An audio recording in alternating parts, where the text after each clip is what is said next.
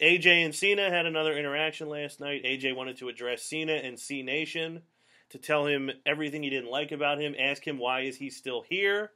And Cena cut a very Cena-esque promo talking about how much he loves this place. We've this heard place this. is his life. Yada yada. Hit the playback button. Yeah.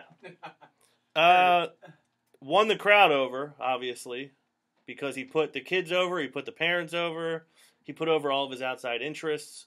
I did like, though, that he said all these things I do, the Tonight Show, Jimmy Kimmel, whatever all, he said, I love when people ask me, oh, now you made it mainstream, John, when are you going to quit WWE? And I love to look them in the eye and tell them never.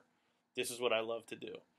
That was the one part of the promo I really, really did like. Did you get guilty pimples? A little bit, because it's like that, because I believe it. I think it's true. I think he shows that. And I love, my favorite part of the whole promo, though, was Cena goes on and on and on, whipping the crowd into a frenzy, this feel-good promo, and then AJ just, I knew that's what you were going to say. That's his response. I knew that's what you were going to say, John. Like, just completely diminishes the whole thing. He barely said it, because, he says the same thing all the time. It's nothing new. He says it so many times. It's the same exact promo. He did it on The Rock. He did it on Brian. He does it to everybody. Yeah, but I loved AJ's mannerisms as a heel are so great. The golf clap? The golf clap was great. His response to that whole... I mean, it was like a 7-minute promo. I knew you were going to say that. It's kind of way just to... Like, I teed it up for you to say that. You did exactly... See, I know you, John. Exactly what was going to happen. And so even something about the way he calls him John, I think, is great. John.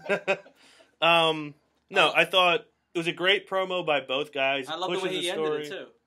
Yeah, that after SummerSlam, when I beat you, you're going to have to come out here and say that I'm better than you. If you don't, you're a liar, and if you do, you're a loser. Either way, I win. Either way, I win, and he walks out. And then he said, I'm in your head. So we know Bray Wyatt was once in John Cena's head. It didn't do Bray Wyatt a whole lot of good. I really hope it does AJ Styles some good, because I feel like... The soccer mom? Yeah, I feel like he needs to win. Well, we invented that chant in D.C. Soccer mom, you're right. We invented that. Okay. What are you, Kevin Owens? I don't know. Is there any way AJ Styles wins at SummerSlam? He's winning. He has to win. He has to win. I think he has to win, too. Because Cena's not going to be there all the time.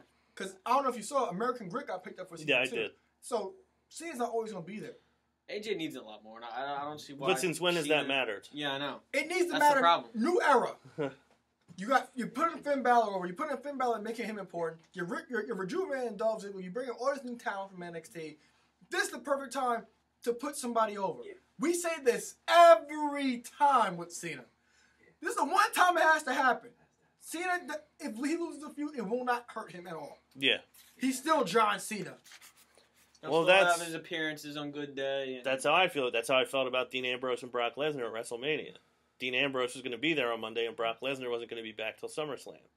But it didn't work out that way. I hope it works out that way, but I don't know if I've just been so conditioned, but I think that, or indoctrinated by WWE, that John Cena is always going to win. I just feel like he is, but in this case... you don't have a lot of hair. You haven't conditioned in a long time.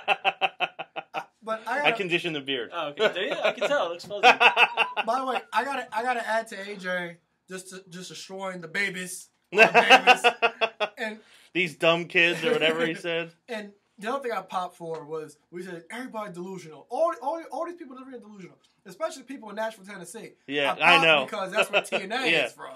He said it's the weakest city I've ever been to, and I know. Yeah. I thought that was awesome. Yeah, I did too. That's what TNA headquarters is. Yeah. I can hear in my head as Dixie's calling him saying, AJ, Sugar, were you talking about the company again? Could you not do that, please? Thank you. Yeah, I'm sure Dixie didn't love it, but I did. I loved it, as I'm too. sure both of you did. Yeah, I loved it. I'm glad you brought that up, because I did not have that written down, but that was awesome. That was in all caps in my notes. Yeah. I popped some.